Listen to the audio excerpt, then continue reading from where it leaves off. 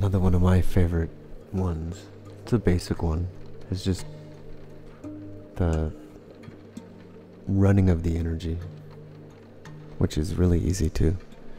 You just imagine that golden light at the top of your head. You just use your imagination to keep it there. Nice golden light. Even just touch yourself on the top of the head. Feel that golden light as a bubble. And it gets bigger and bigger, more radiant. And then you use your breath to like direct it through your body. So you get this bubble nice and solid right here. With your eyes closed, it helps. You just get this golden bubble. It's like healing golden, glowing honey. And you just bring it down over your face and let it drip down over your face and on your neck and out to your shoulders.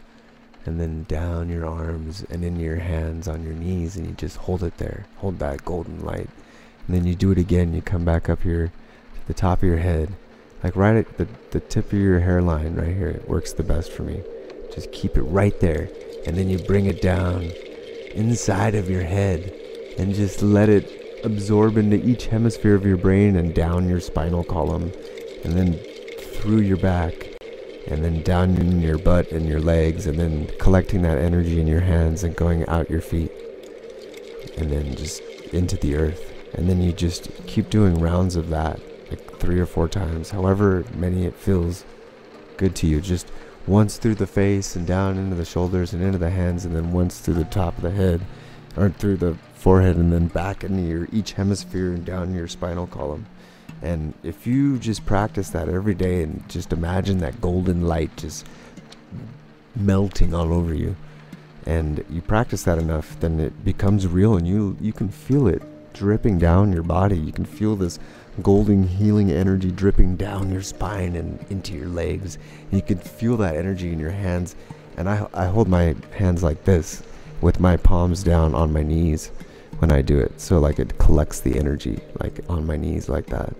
And if you hold your hands like this, it like dispels energy, like puts it out, kind of like lets go of stuff. If you hold your hands up like this with the circles, it like collects energy from up above kind of thing. But if you hold it like this down, then it holds that energy within. I also do this one where I lock 2 fingers and then all these fingers together like that and hold it in my lap. But this one works best for me when I'm doing the running in the energy.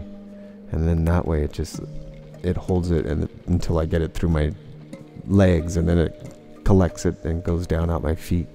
But you know that if you do it outside in nature, you can really feel it go out of your feet, especially if you're barefoot, and it just, and you can do it standing up too. That's another good thing. Just do it standing up, and then like just cross your hands and collect the energy like this, and just balance with this thing.